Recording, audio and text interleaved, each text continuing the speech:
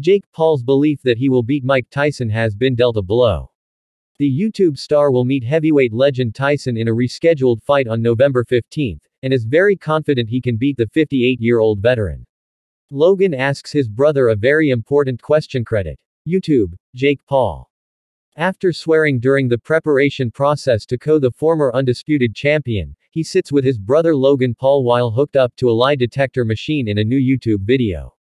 His famous brother decided to ask if he was confident of achieving victory over Tyson when they met in the squared circle.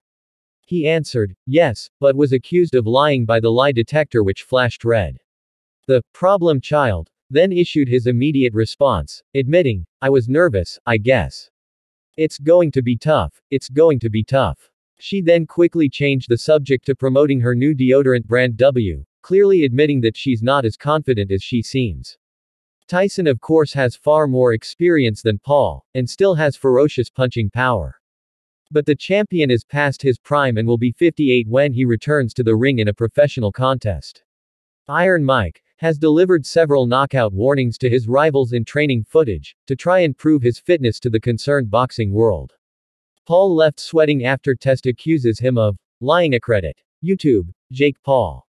But concerns are now increasing considering Tyson was forced to reschedule the event after suffering from an ulcer recurrence before July 20.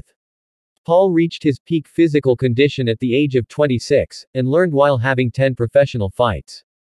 Former UFC star Brendan Schaub revealed his strange theory about why Jake Paul vs. Mike Tyson was postponed involving Logan Paul. And despite his rival's medical condition, Paul previously stated that he would not underestimate Tyson and reiterated his confident predictions. He told TMZ Sports, of course not, because if he had the same opportunity, you know he would have finished me off in a humiliating way. So, I have to return the same energy. But Mike Tyson is a killer. He's cruel. He's definitely going to pull out some of the veteran tricks he's learned throughout his career. This is my final test in war and it excites me. He's the meanest champion ever. So, I have to channel my Mike Tyson energy to finish him off and I will.